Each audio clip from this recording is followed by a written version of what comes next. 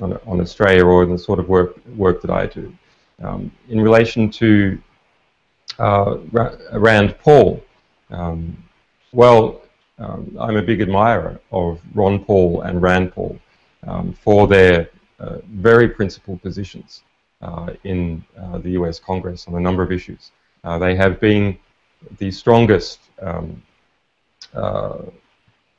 supporters of the fight against the US attack on WikiLeaks and on me in the US Congress. Similarly, they have been the strongest opponents of drone warfare and extrajudicial executions. And so that's quite an interesting phenomenon in the United States, the position of the libertarian Republican, for want of a better description, right, coming from a principle of nonviolence, which is the American libertarian intellectual tradition, that produces interesting results. So nonviolence, well, don't go and invade a foreign country. Nonviolence, don't force people to at the barrel of a gun to serve in the US Army. Nonviolence, don't extort taxes from people to the federal government with a policeman. Similarly, there are other aspects of nonviolence in relation to abortion that they hold.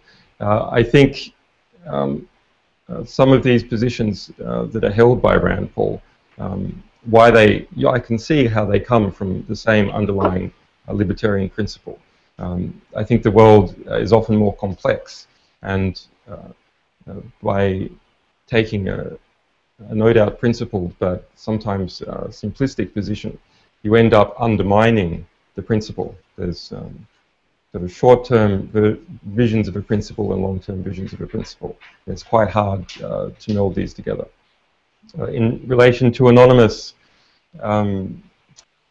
Josiah, did you have any follow-up questions you wanted to put to Julian Assange? Just one. If you've noticed, Mr. Assange, there's been a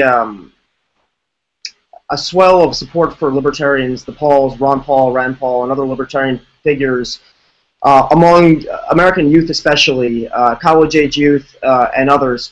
What do you think this means for the U.S.? How would you interpret this as it pertains to our political future? Well, the way we see things at the moment, you know, nearly every Democrat in Congress has been co-opted by the Obama administration or co-opted by DC social networks. The economically successful part of the Republican Party is often in bed with the war industry, completely in bed. So there's now an extreme center in the United States where the Democratic administration and a large chunk of the Republican Party have come together and are pushing forward very fast in a dangerous direction that compromises the future of US democracy. That is not a conservative movement. A conservative movement says, hold on to what you've got. Don't change what's working. Be cautious about bold changes to the society. So the Republican Party, insofar as it is coupled together with the US war industry, is not a conservative party at all. And the libertarian aspect of the Republican Party is presently the only useful political voice, really, in the US Congress. It will be the driver that shifts the United States around. It's not going to come from the Democrats. It's not going to come from Ralph Nader. It's not going to come from the co-opted parts of the Republican Party. The only hope, as far as electoral politics are concerned in the United States, presently is the libertarian section of the Republican Party. All right, thanks for your answer there. Very detailed answer, Julian Assange. And your question from Washington.